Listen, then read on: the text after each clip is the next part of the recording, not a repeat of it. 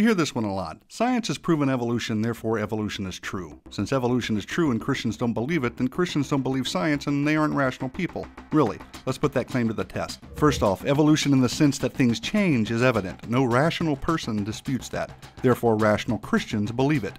We can observe change, but evolution in the sense that life came from non-life and then that life began to randomly generate new genetic information and over time it eventually produced humans is something entirely different and something that quite honestly doesn't hold up against science. In other words, evolution in the sense of molecules to man is not scientifically plausible and therefore should not be viewed as scientific fact. Quite honestly, it is in great opposition to science, that is, observational science, the kind of science we can test and repeat and use our five senses to understand. Science demonstrates that over time, living organisms lose genetic information. They don't gain it. That same science demonstrates that life doesn't arise from non-life. Follow along if you would. Fact 1. There is no known observable process by which new genetic information can be added to an organism's genetic code.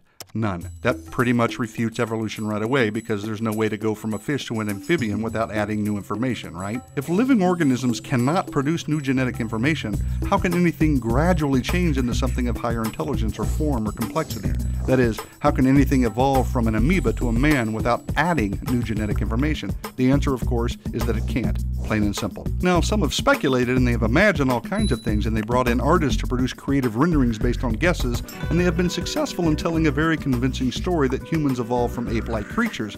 But those are just drawings, people. They're just stories. But what we really observe is humans are humans and apes are apes. Now, if fact 1 buried evolutionary thinking deep into the Precambrian soil, this next fact, fact 2, tosses so much sediment on it that not even the greatest team of paleontologists with the latest subterranean gizmo could dig up the remains. Check this out. Never, again, never has it been observed that life can come from non-life. So here are two major scientific evidences against evolution. I reiterate for clarity, life has never been observed to come from non-life, and there is no known, observable process by which new genetic information can be added to the genetic code of an organism. So molecules to man evolution doesn't really make scientific sense. Yet we are all here, and life is all around us in various forms. Although evolution cannot account for this, the Bible can. The Bible reveals that the all-powerful, all-knowing, supernatural God created the heavens and the earth out of nothing, and all life according to its kinds, that is, each with its own set of genetic information. So, again, what the Bible reveals makes sense of what we see and understand. Evolution does not. Enough said.